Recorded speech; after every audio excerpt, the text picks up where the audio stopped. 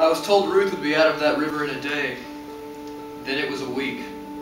It rains and I'm told it's too dangerous, and 2 more weeks pass. The man I brought here with me tonight is Peay Read and builds portable dams. He can divert enough water from Wolf Cliff Falls to get Ruth out.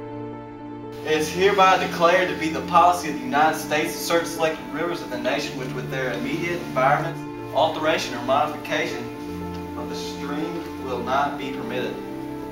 Are you telling me you wouldn't want me to build this dam if it were your daughter? I don't have a daughter, but if I did and she was dead, I can't think of a better place than her body to be than the Tomassi. But my wife could never see it that way.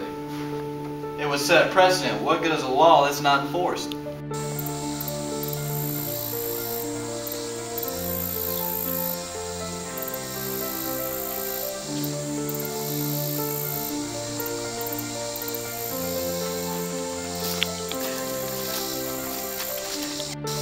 You'd go in at 6 feet? Yes, I would.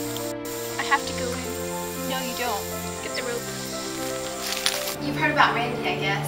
Yes, Margaret called me. I was there when it happened. I know that too. Margaret said Reverend Tilson will have a service of sorts come morning.